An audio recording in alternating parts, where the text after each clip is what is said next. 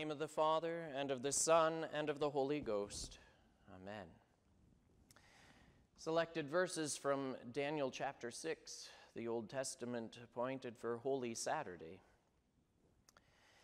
The presidents and the satraps sought to find a ground for complaint against Daniel with regard to the kingdom, but they could find no ground for complaint or any fault, because he was faithful, and no error or fault was found in him. Then these men said, "We shall not find any ground for complaint against this Daniel unless we find it in connection with the law of his God." Then these presidents and satraps came by agreement to the king and said to him, "O King Darius, live forever. All the presidents of the kingdom, the prefects and the satraps, the counselors and the governors are agreed that the king should establish an ordinance and enforce an injunction, that whoever makes petition to any god or man for 30 days, except to you, O king, shall be cast into the den of lions." When Daniel knew that the document had been signed, he went to his house, where he had windows in his upper chamber open toward Jerusalem. He got down on his knees 3 times a day, and prayed and gave thanks before his God, as he had done previously. Then these men came by agreement and found Daniel making petition and plea before his God. Then the king, when he heard these words, was much distressed, and set his mind to deliver Daniel, and he labored till the sun went down to rescue him. And then the king commanded, and Daniel was brought and cast into the den of lions. The king declared to Daniel, "May your God, whom you serve continually, deliver you." And a stone was brought and laid on the mouth of the den, and the king sealed it with his own signet, and with the signet of his lords, that nothing might be changed concerning Daniel. Then the king went to his palace and spent the night fasting. No diversions were brought to him, and sleep fled from him. Then at break of day the king arose and went in haste to the den of lions. As he came near to the den where Daniel was, he cried out in a tone of anguish. The king declared to Daniel, "O Daniel, servant of the living God, has your God, whom you serve continually, been able to deliver you from the lions?" Then Daniel said to the king, "O king, live forever. My God sent his angel and shut the lions' mouths, and they have not harmed me, because I was found blameless before him. And also before you, O king, I have done no harm." Then the king was exceedingly glad, and commanded that Daniel be taken up out of the den. Thus far the Old Testament. The Holy Gospel is written in the 27th chapter of St. Matthew, beginning with the 57th verse. When it was evening, there came a rich man from Arimathea named Joseph, who was also a disciple of Jesus. He went to Pilate and asked for the body of Jesus.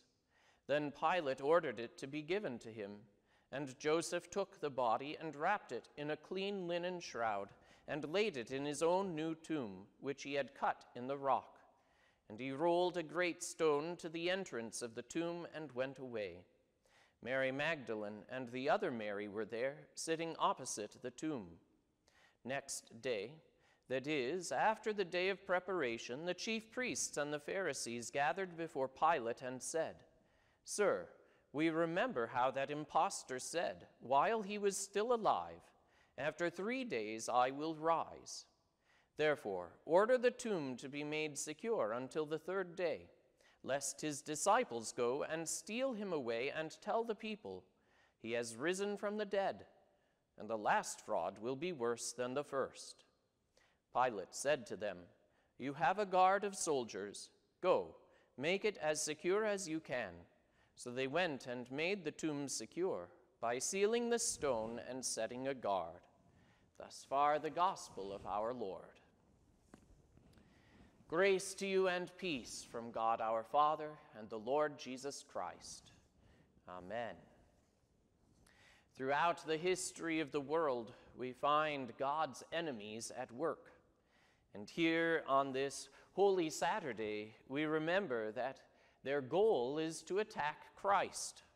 For it would so seem that they succeeded on Good Friday, as we celebrated yesterday, that they would have won. Christ was crucified. He was killed on the cross by the enemies of God. They also attack God's word. For after all, Jesus said, "After 3 days I will rise."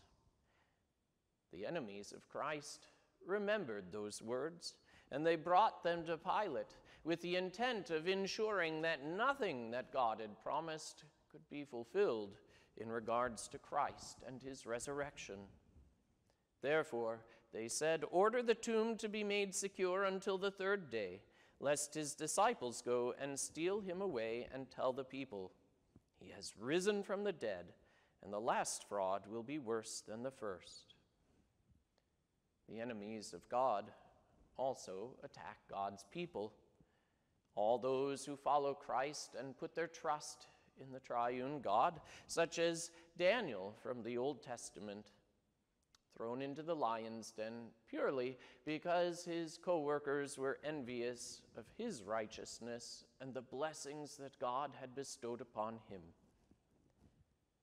Satan works hard to attack you as well, and your faith, and the source of your faith, God and his word. He does that oftentimes by providing idols as temptations that he places between you and God's word. Maybe sports, maybe sleep, it may be your work.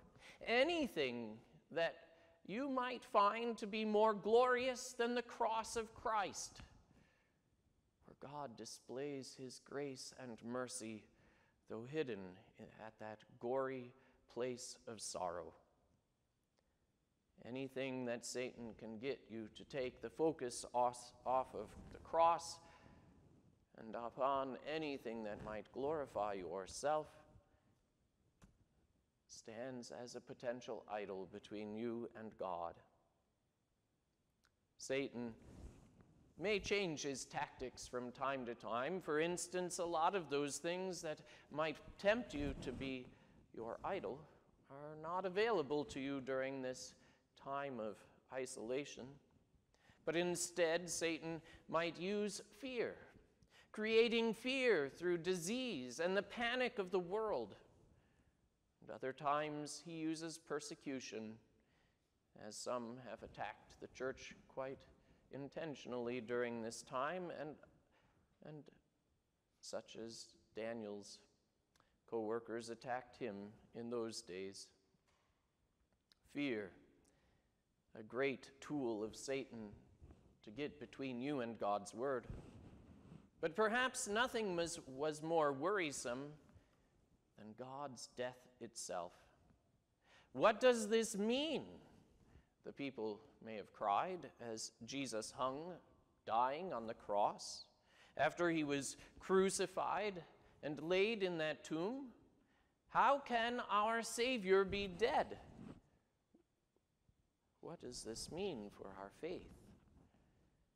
How wonderful Satan was working fear and worry and doubt into their lives at that time, perhaps in such a way that you and I could never imagine based upon the things we've experienced. And yet, God was faithful to his people, and God's faithful people continued to worship him. He'd already come to them and blessed them greatly, instituting that sacrament of the altar for their strength and nourishment, preaching and teaching and showing that he had power over sin, death, and Satan. He'd blessed them, and they were responding with trust, even during this time of unknowns and uncertainty. And so Joseph of Arimathea and Nicodemus came, and they buried Jesus. And Daniel faced death by lion. God's faithful continued to worship him, and so can we. Contrary to that theology of glory that Satan would tempt you with and the idols that he places before you, we can keep the feast. Oh, your Easter feast, Holy Week celebrations may be very different this year because of the pestilence. And yet, still we can keep that feast tomorrow, every Sunday, trusting in God that He will save us through His word. Also, we can serve our neighbors in need, just as Joseph and Nicodemus buried Jesus in his time of need, despite the fear that it may have brought upon them, the enemies ready to pounce and attack them, perhaps kick them out of the synagogue. We can avoid the idols, avoid the fear, putting our trust in Jesus, having a firm faith in His promises, the promises that He continues to declare to you through His word, no matter what may stand in its way, that He will hear your prayers and that He will be there to answer you. One of the traditions of Holy Saturday of old was to hold vigil through the night, all through the night, praying until that Easter morning to celebrate Jesus' resurrection. Surely many of Jesus' disciples were praying, unable to sleep that night. Daniel, maybe not able to sleep with the lions there, praying God to save him from their mouths. Even Darius was praying and unable to eat that night. Vigil, prayer, fasting. It's neither commanded nor forbidden at any specific time. Whether you do that tonight, throughout the season of Lent, as long as this pestilence may go on. Yet, in any case, pray unceasingly. Pray for God's word to go forth. Pray for the children of God to remain faithful to Him. Pray for us to keep our focus on the cross of Christ, as sad and sorrowful as it may be, and know that tomorrow resurrection is on the way.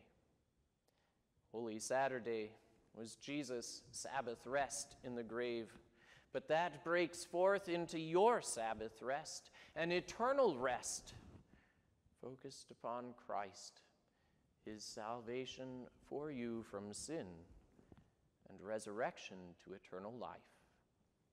The peace of God, which passeth all understanding, keep your hearts and minds through Christ Jesus. Amen.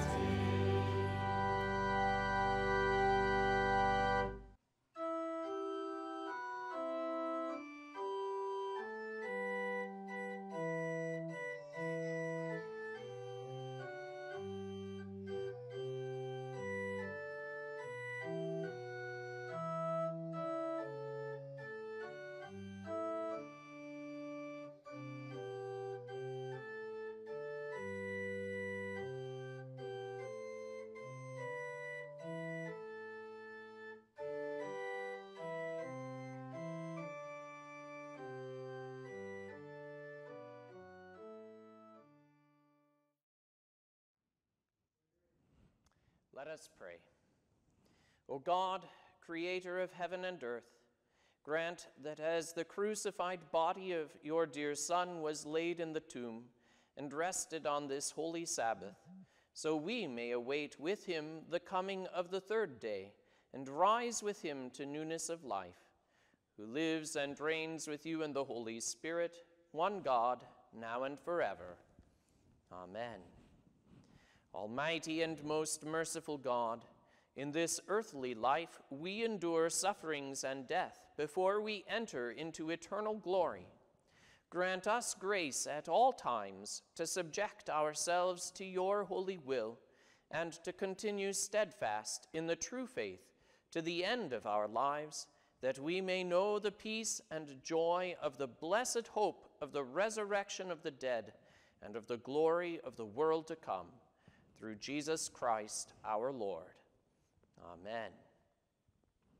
Our Father, who art in heaven, hallowed be thy name. Thy kingdom come, thy will be done on earth as it is in heaven. Give us this day our daily bread, and forgive us our trespasses, as we forgive those who trespass against us. And lead us not into temptation, but deliver us from evil. For thine is the kingdom, and the power, and the glory, forever and ever. Amen. The Lord bless thee and keep thee. The Lord make his face shine upon thee and be gracious unto thee. The Lord lift up his countenance upon thee and give thee peace. Amen.